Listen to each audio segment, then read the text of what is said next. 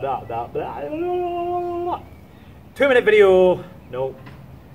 Good evening, guys. MC Procrastinator here. If you haven't seen my 2-minute videos, you can log in, look at the link below, and you can see the introduction about what it's all about. This is a 2-minute video, so it's nice, short, sweet, concise, and it's about a topic that I talk about, discuss on my views, and then hope that you guys engage with me or not.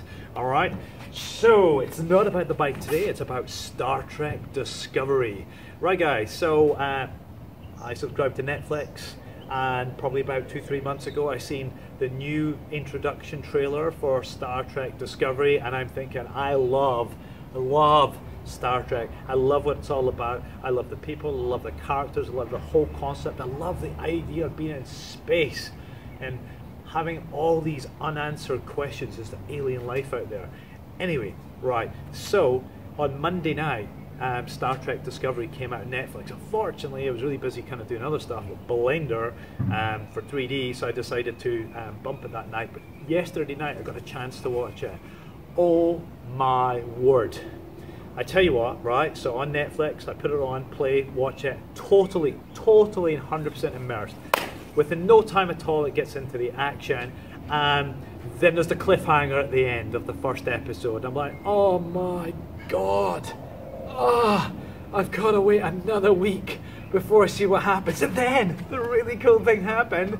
It started playing, and the second one came on. It's like, yes, thank you, Netflix. You put the whole series on. So I got right into the second one. Boom, another cliffhanger, and I'm waiting for the next one to come on. It's like, wait a minute, it's not coming on. What's going on? Guess what?